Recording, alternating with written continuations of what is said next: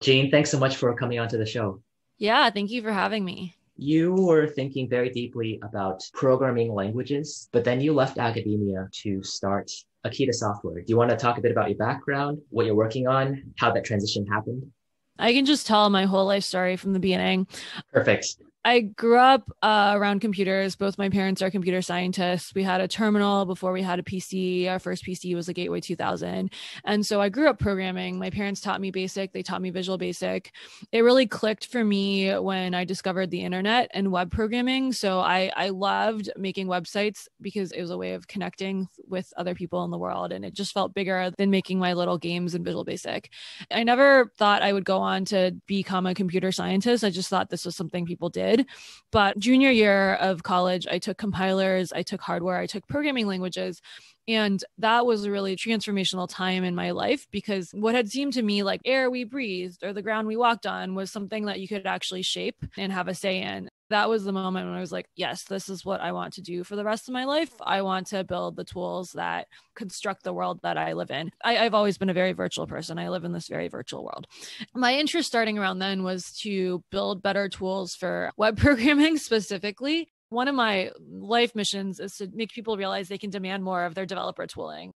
The time I graduated college, that was 2008, most of the tooling jobs in industry had to do with performance. And I wasn't really interested in perf. I felt like there's got to be better ways to program. And so I went to MIT, I got my PhD. During my PhD, I worked on a new programming model because I had learned in school, the way you improve programming tooling is by working on a new programming model. And this is when I started realizing I didn't think programming was about the languages at all. Towards the end of college, I got very interested in this idea of why is nobody in industry using all these nice languages I'm learning about in school. So I interned at Google summer 2007. I used to write to my programming languages professor every week, like, dear Professor Morstedt, I'm at Google. No one will talk to me about this OKML business. No one will talk to me about ML. Everyone is rewriting stuff from Java back into C++ because they can't afford the memory overhead. What's going on? Help. And I think after a while, he was like, this is summer vacation. You need a break. I need a break. We all need a break. But I was just really obsessed with this idea of there's so many good ideas. Why aren't they out there? I started thinking, I don't think this is about the programming languages anymore. I think there's this kind of slow evolution of programming languages, but you have this evolution of systems on top of the programming languages that I feel like is more the Wild West. A lot of people think that the silver bullet is new languages. I just don't believe that anymore. At the language level, it might seem fast, but compared to like what's been coming out of research, everything in mainstream languages has been around since the 70s. But the Wild West of programming these modern systems, one thing is what I call the software heterogeneity problem. You have so many different components in a modern system. How do they fit together? And how I first came upon this was I built a programming language. I started building web apps based on it. I called out to the database and I was like, oh no, all the guarantees I spent the last year putting together have been completely subverted by the single call to this other runtime system. In these modern systems, what you have is this situation where you have so many different components. Any single language doesn't actually make that much of a difference anymore, in my opinion. And then the other thing is these systems are so complex and they all build on top of each other so much. There's this huge legacy problem. And so I think that where the big land grab is now in terms of programming tools is if you can solve the problem of emergent behaviors in modern distributed systems and you can solve the legacy compatibility problem, that's where there's big leverage to be had. What do you mean by programming model? There's a lot of things one can mean by programming model. Previously, when I thought about programming languages work or modeling programming languages, I thought about it at the application level, Lambda calculus. But I think that my personal view has been shifting. You can zoom one level out in these modern systems, and you can think of it as like you have services interacting, and there's another programming model, what I call the API graph. So the interaction graph across your modern distributed systems. And for web specifically, what I think is really nice is that there are APIs to talk about the boundaries. And just to give a breadth of how I think about programming models, I spent a year after my PhD before I was an assistant professor at Carnegie Mellon working in a systems biology lab. We were modeling protein-protein interactions using this rule-based language, asynchronous concurrent language. There was stochasticity being modeled. That actually, like a side note, is how I got really interested in asynchronous concurrent programming models like microservices. But, there we were programming models to simulate protein-protein interactions. And that view of the world was actually very mind altering for me, because it really made me realize, like, most systems that can be characterized, and like especially systems that you can actuate things in, like you can think of them as programming systems. I have a friend, Lucas Sway, who did his thesis on contracts and microservices environments. So like, how do you enforce contracts in these environments? How do you express contracts? And a lot of the work they drew upon was stuff for modeling chemical processes. In these biological and chemical systems where you have emergent behaviors, like people are actually forced to model asynchronous behaviors. People are forced to model like these emergent things. In modern systems, there's a lot of lessons to be learned from that kind of thing. Previously, a lot of people looked at these complex systems as things that were possible to architect in a top-down way. And so you could say, this is what I want my system to do. This is how the components are going to fit together. This is how it's going to interact. But in the last 5-10 years, especially, spinning up a new service has become really cheap. Architecting things has become much more organic. I might be making this up, but it seems like the role of the architect now is to look at the system that has emerged from the teams, a bunch of teams moving fast, and trying to characterize what actually happened, instead of designing this thing where all the pieces are fitting together very intricately. And so I think that a lot of the previous distributed systems work presumed that you could, you had more of a top-down kind of approach to this. But with the rise of service-oriented architectures, microservice-oriented architectures, software as a service being called at the API level, there's really a lot of just organic system emergence happening. It's getting more and more important to connect what's actually going on in the code with something that people can understand. And this thing is not designed anymore. It happens. Makes sense. When a senior engineer is at a whiteboard drawing a bunch of boxes and arrows between the boxes, it sounds like you're trying to kind of formalize that. Oh, yeah, absolutely. So we're not the first people to try to formalize that. Leslie Lamport won the Turing Award for his work on formalizing things in distributed systems. Butler Lampson also, like many Turing Awards have been won for distributed systems modeling. Turing Awards have been given out for all kinds of other program modeling. I think the new point of view that I have on some of this stuff, one is the heterogeneity requires like a different way of looking at programming. Because I think that like a lot of the modeling has been disconnected from the actual code itself. There's a way to bridge, like, let's start from the code and model upward, and like let's start with the high level and model downward. That's one piece that I'm really interested in. The other piece is, I think a lot of people think about specifications as something that what they are and you can write down beforehand and you validate a system against. And when you're a senior engineer drawing those boxes, the assumption is what the boxes are. My assumption about the world is no one knows what the boxes are anymore exactly and how they fit together. And so this is the legacy problem that I'm talking about. And this is tied to the first thing I talked about, which is if you want to model these heterogeneous code systems and there's a bunch of existing stuff, you need tooling to characterize what's going on in these like really complex systems with emergent behaviors. That's different from the top down. Let's think about what we designed here, where we know where everything's going on. Got it. So if you look back decades to what people were saying about programming, you have people like Dijkstra or Tony Hoare. They were introducing lots of very methodical ways to do programming. But how would their ideas work in an environment like today's? What I am trying to do is build the right infrastructure so you can be more methodical again. Because back in the day, like if you're dealing with a single recipe, you can be like, yeah, weigh the eggs or weigh the flour and, make sure you have exactly this level of thing. But when you're operating at such larger scale, like larger scale of software, larger scale of who's being served, larger scale of all the other entities you're interacting with, you just can't afford to be methodical about the low level parts anymore. And I think that we're in a situation where there's not really constraints on people to be methodical about the higher level things because compute is cheap, memory is cheap, everything is cheap. You can just get users coming and going.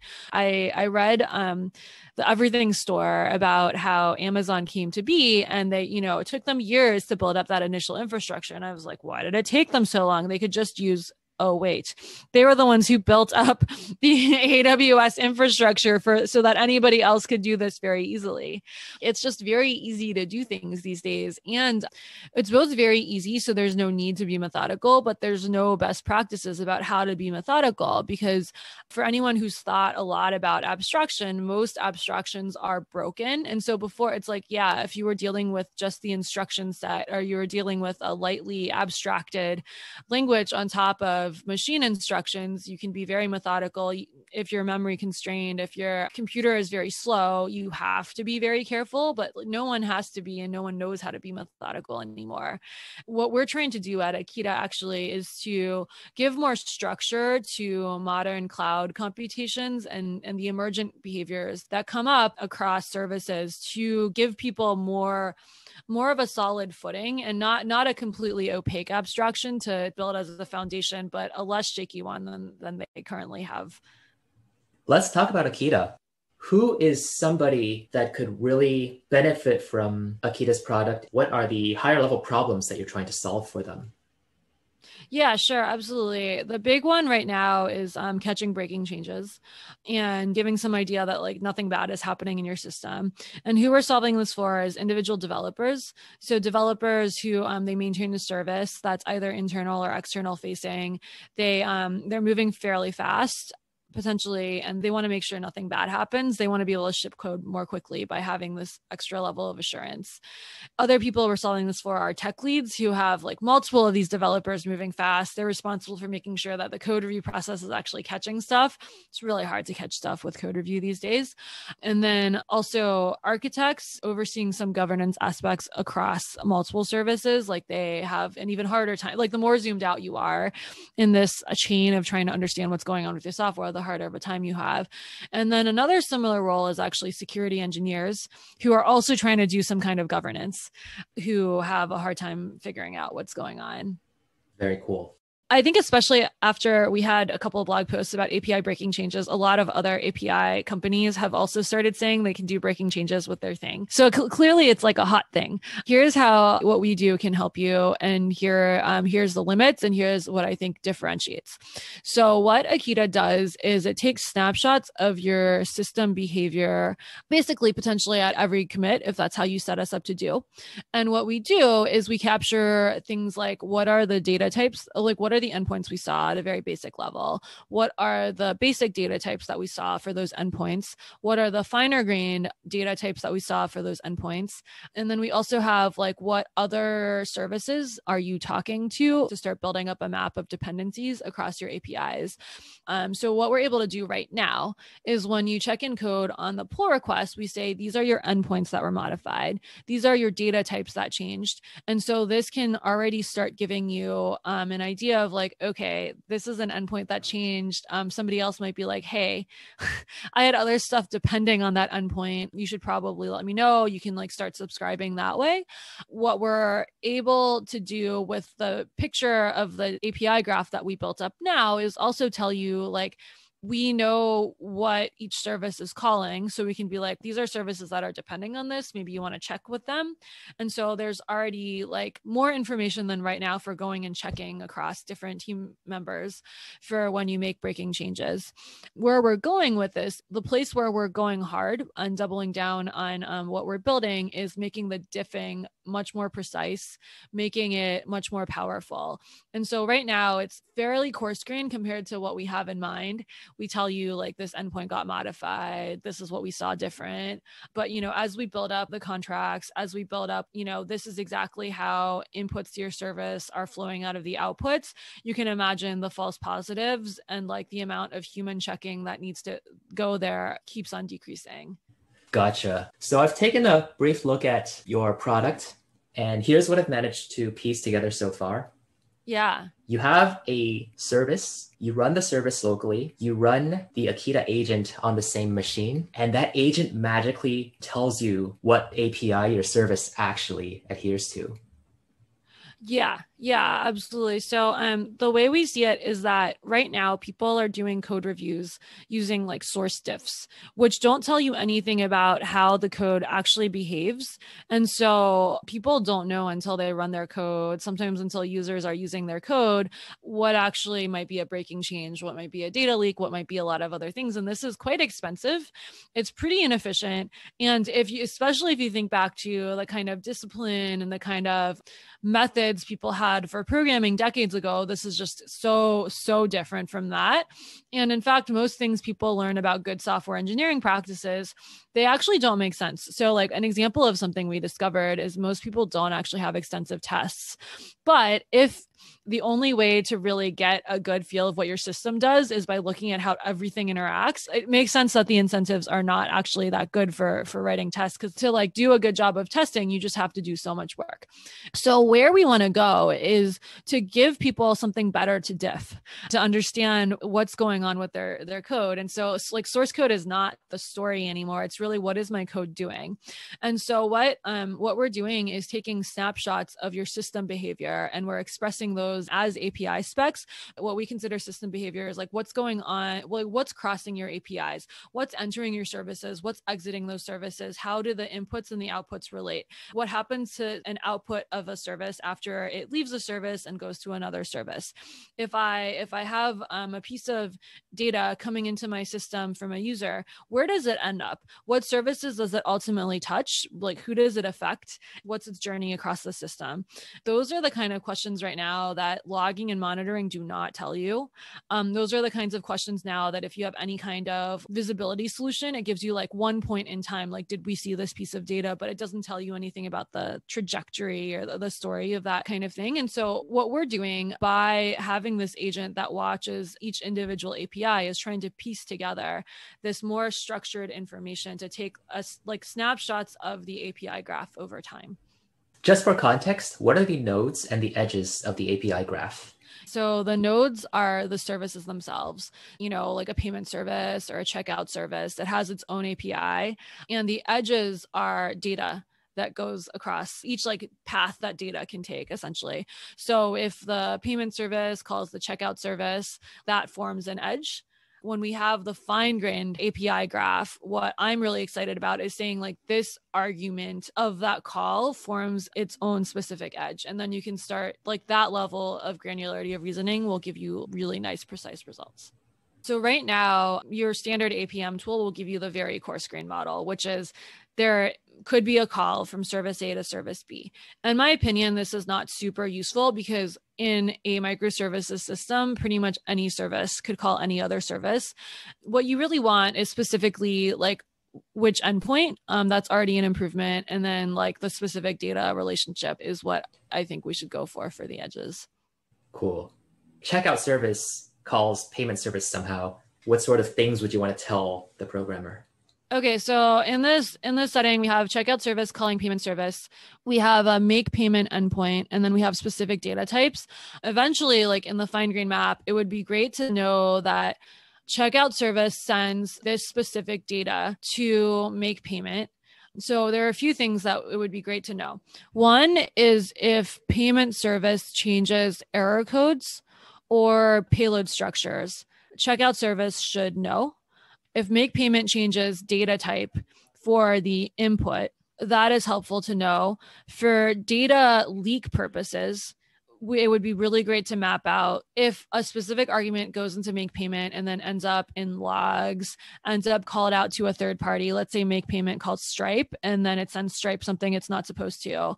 The ideal case is you can actually trace like pretty precisely, this is where it came from in checkout service, instead of saying like everything kind of has to be reversed and fixed.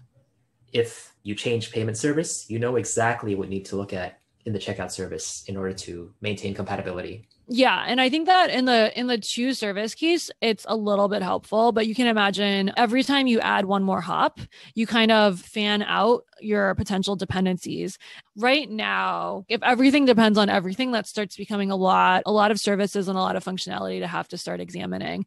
Here's one thing I'm imagining. You run your service, it crashes saying invalid token ID, and you're like, what the heck? And then you can see, oh, token ID came from this call, which came from this call, which came from this call. and then it could be like, oh, wait, something went wrong here. Right, exactly. Because if you think about debugging in a monolithic setting, usually if you have a bug, it's not just like it was in this function, but it was, maybe like 3 functions down the call stack. And so being able to see your call stack, being able to see your call graph is really helpful for debugging in these monolithic settings. But right now, for these distributed settings, you don't have the same thing. It's basically like debugging and having your hands tied so you only know the function that called you directly. Let's say I'm a new engineer just joining a company, and I want to understand what this complicated distributed system does. Like when a user wants to add an item to their shopping cart, I want to understand what is happening in this complicated backend. How would I do that with something like Akita? Yeah, absolutely. If you're onboarding onto a new service, we can just watch test traffic or even prod traffic to the service with our agent. We'll give you back a summary of what we saw of your service behavior, and we express it as an annotated API spec. Something that we're doing that I don't think anybody else does is then we start inferring additional properties on top of a basic spec. This is why I say we're building models. We're taking snapshots of your behavior. So one thing we do is we infer precise data types instead of just string, because everything is string. We tell you, okay, it was this RFC data format, and we can leverage the structure of the API to like sanity check and have higher precision on that. Something that we're in the process of doing is implicit contracts. So how do the fields of an API actually relate to each other? And so this also goes back to our conversation about specs, because most of the time people think about specs as something people write. But my view on a lot of this stuff is nobody knows what their systems actually do, especially because they have these emergent behaviors. They're, amalgams of different services. They're composites, but everyone has a notion of what worked and what didn't work for the system as a whole. And so I initially started thinking about this from a security perspective, like no one knows what their access policies are supposed to be. And so like techniques like specification mining, so like looking at what people actually did and inferring this is what people want, are super useful in these contexts. But then so on top of a basic spec, we're starting to infer more high level properties to take more precise snapshots of system behavior essentially, and give you a better substrate for diffing. What sort of programming language magic goes into inferring those sorts of higher level properties? To be very transparent, I would say like initially it's pretty basic.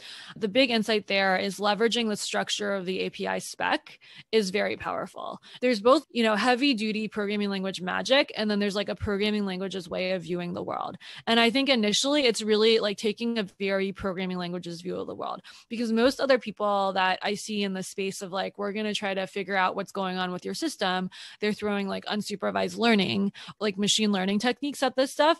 My point of view is structuring a problem always makes it easier to solve when it comes to programming. Part of our magic is we've structured our inference so that we're leveraging the structure of API specs in the best way possible.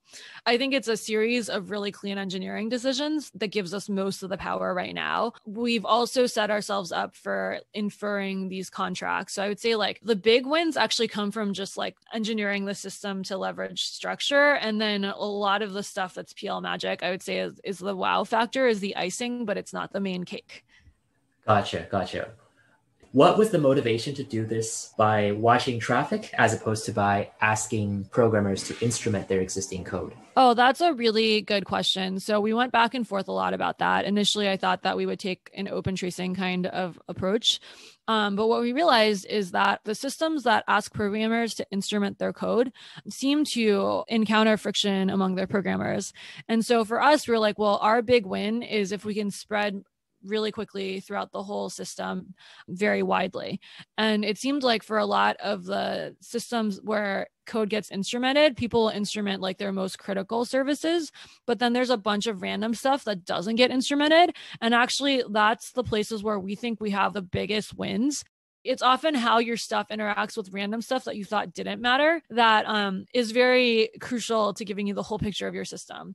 And so we wanted to give as complete a picture as possible into these systems. And so we wanted to reduce friction as much as possible. Very cool. Can you paint me a picture of, let's say, 5 to 10 years from now, the life of a web programmer and the sorts of incredible capabilities that they might have? I think right now web programming is a little bit like where medicine was in the Middle Ages. So, something goes wrong and you're like, maybe leeches, and like something else goes wrong. And then you're like, maybe bloodletting, and no one really knows what's going on. And then eventually, they figured out that if you just drink more water, like so many more people would just not die. And I feel like there's going to be a lot more known about web programming in the next 5 years. Like, here are the places where we're losing massive amounts of efficiency. Here are major sources of bugs, et cetera, et cetera, et cetera. And so I think that people are going to realize so many places where life could have been made easier. I think a lot of these places will have to do with cloud and distributed programming. I think there's a lot of stuff that's just straight up hard here. There are known hard things. I think there will be known better practices for staying away from those hard things. But yeah, we're in this situation where everyone is accidentally doing distributed programming. It's been known to be hard for a very long time, but there aren't really good practices to keep people away from the hard parts. There aren't really good practices to give visibility, to like shepherd people into things that are reasonable behaviors having to do with it. And so I think that there's really going to be just a better understanding of like, this is the zone you should stay in. You should always drink water. You shouldn't do some of this stuff. It's not good. Some of these incantations you often do, they don't actually help. And I think there's just going to be more like enlightenment around some of this stuff. We're kind of in a decadent era of programming where people just throw things over a fence. There's not really tests. There sometimes isn't even like staging tests. I think some stuff is going to have to change. What's the path from here to that sort of a future? What needs to change? Probably some worse stuff has to happen, because I think we're also kind of in the Middle Ages right now where they're just like, oh yeah, sometimes people die, and then later they're like, oh, they got dehydrated. But I think right now people are like, oh, sometimes there's just catastrophic software errors. Eventually I think people are going to be like, oh, it's because like these pretty basic things are happening. So I think probably some worse stuff has to happen. I think the standards around like how much code gets tested and like how you do code quality is going to have to increase. I think that up to now, that's been very unsexy because it's been extremely manual. It's been highly error prone and very tedious. But I think the right kind of automated tooling and not the wrong kind of automated tooling is going to help a lot of this. How did these areas become unsexy? Why isn't it cool to have really high quality software? Software quality hasn't really become a consumer interest. The users of software don't really have very high standards of software. It's really interesting because safety in cars is like a big thing, because people are like, if my car is not safe, then we're going to die. And actually, like, I have family members who are very anti-luxury, but they're like, cars, that's the one thing you have to buy as a luxury good, otherwise you die. And like, you have to buy it new, not new use, otherwise you die. And I think that there is not the same sense for software. And I can't yet tell why. Like, I don't know if it's because software is this like other kind of thing, but the luxury version of software is usually like, software gives me access to like more cool people, but not like the software is more reliable and like doesn't lose my data and doesn't do this and doesn't do that. And I can't yet tell if it's because it's just too abstract and people don't care, or people haven't developed a notion of like, this is better. Do you want to live in a building that might fall down and doesn't meet building codes, or do you want to live in a building that like pretty much stays up?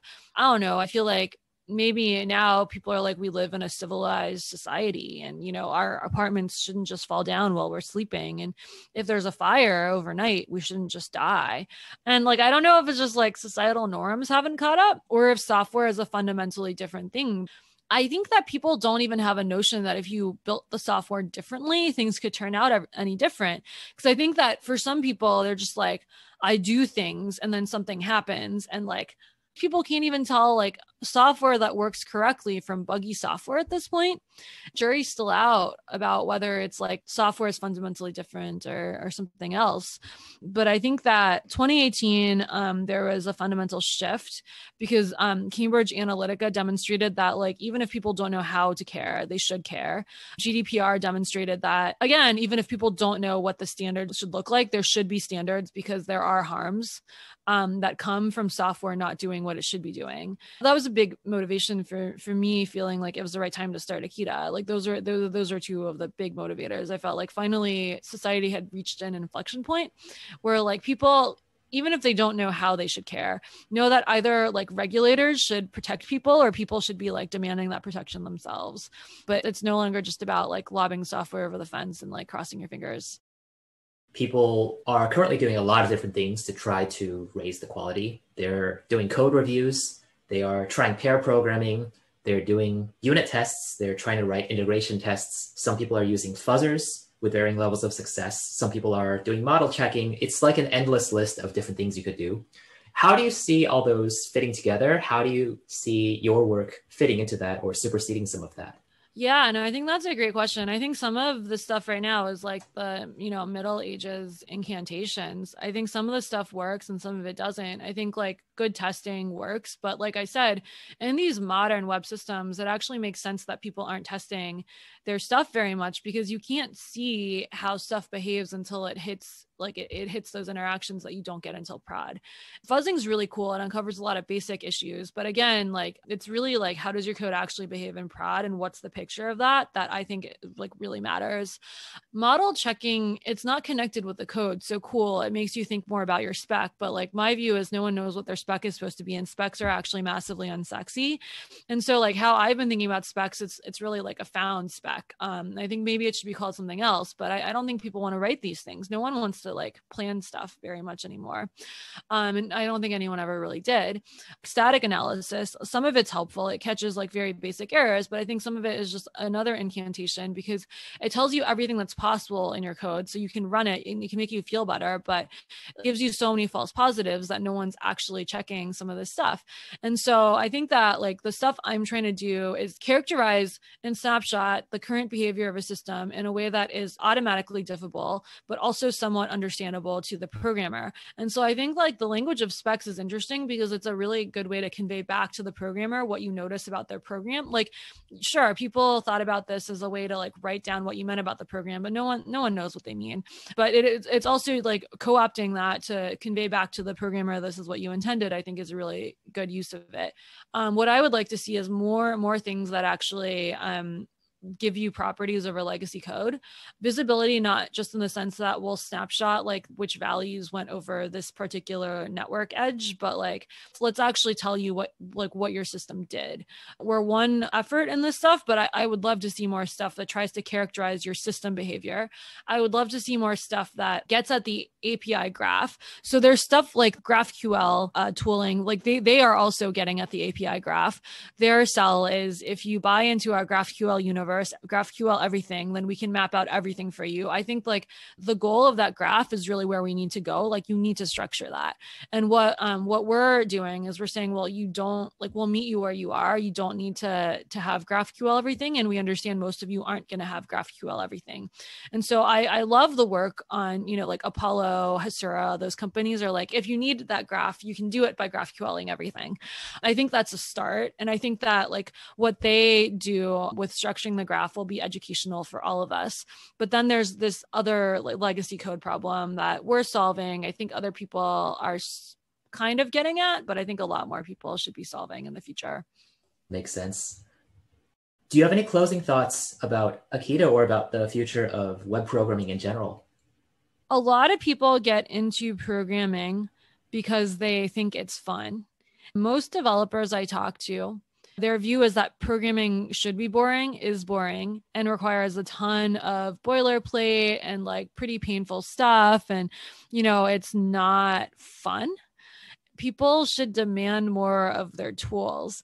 I remember when I interned at Google in 2007, there was some kind of orientation meeting and someone talked about how, they're like the 3 people at Google writing Haskell, those lucky bastards. And that sort of got me wondering, well, why is it that this level of cleanliness only is available to such a small number of people? Because programming can be delightful. Programming can be much better than what it is. Where are people getting tripped up in programming and how can we help them? Because I think on the one hand, I would like to think that most people didn't get into programming because they think life should be miserable and, nasty, brutish, and short and whatever.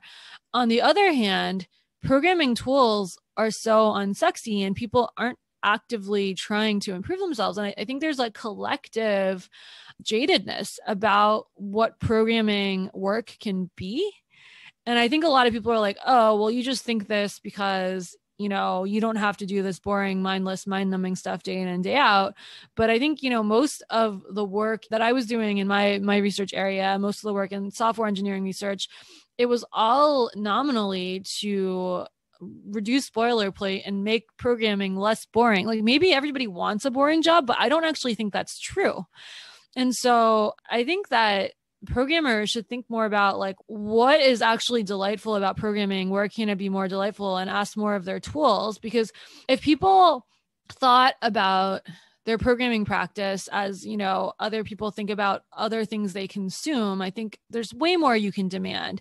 And then at the next level, there's way better quality consumers can demand of software, but I don't expect so much.